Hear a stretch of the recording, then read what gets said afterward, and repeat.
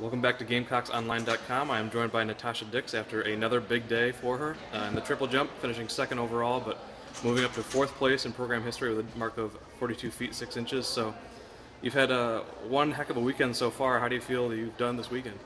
I feel like I've done pretty well.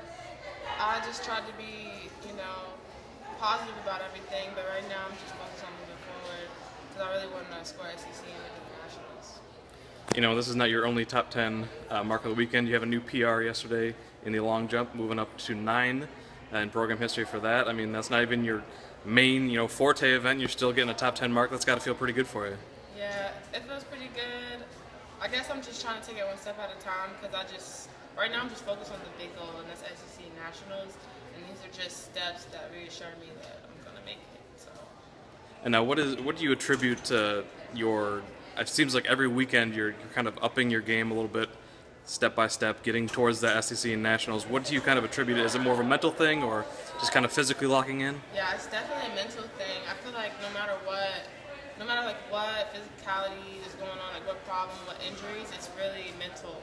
Because especially for track, because you don't have a ball to play with, you don't have anything to use. It's just you and your body. So you're more prone to realizing when you're hurt. And so I really just focus on like 2 P's, and that's patience and positivity.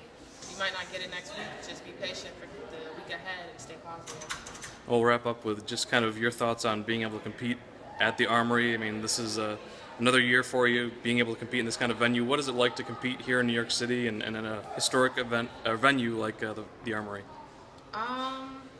It's great, Honestly, it's really overwhelming when you first come here because as opposed to, like competing in Alabama and whatnot, you literally have to be around a whole bunch of other people. It's packed.